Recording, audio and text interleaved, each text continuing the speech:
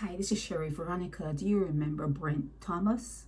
He was in Barbados in a hotel room when the Barbados Police Service went into the room, pulled him out of bed, took him to the airport and deported him to Trinidad. Remember that? And he said in his, I guess when he was so astonished and in his amazement and in his embarrassment and his anger, he said he was kidnapped. He called it a kidnapping. But now it seems though Barbados has to pay.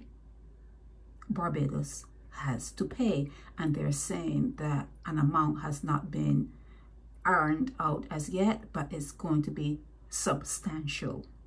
You know, when they say substantial, what that means.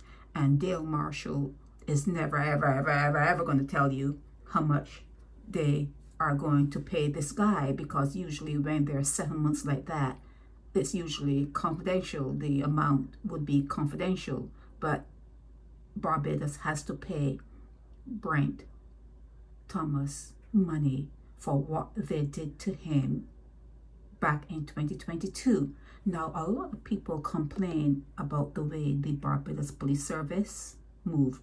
A lot of people have issues with the way the Barbados Police Service move.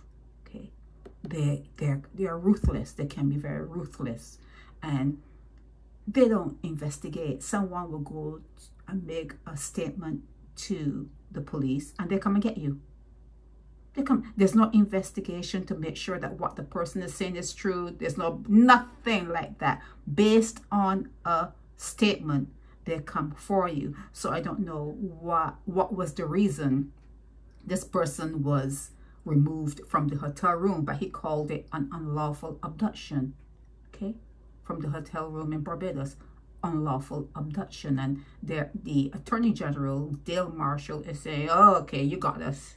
You got us. Now, I don't know if he's saying, oh, you got us because they really got them, or because Dale Marshall and the Attorney General's office don't really prosecute anything.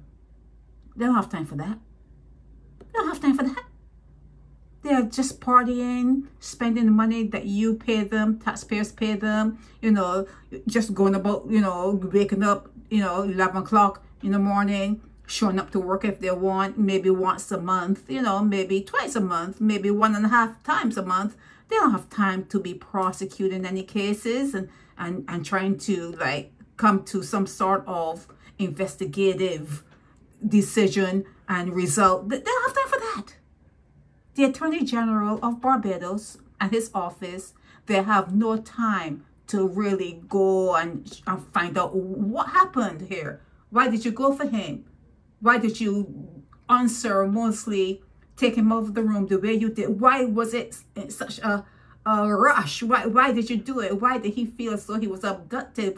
What happened really? What really happened? You'll never know.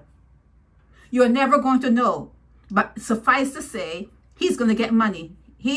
Brent, he's going to get money. And they said in this report, it's going to be substantial. Substantial. More money out of the taxpayers' pockets. More money out of your pockets, okay? This is Sherry Veronica.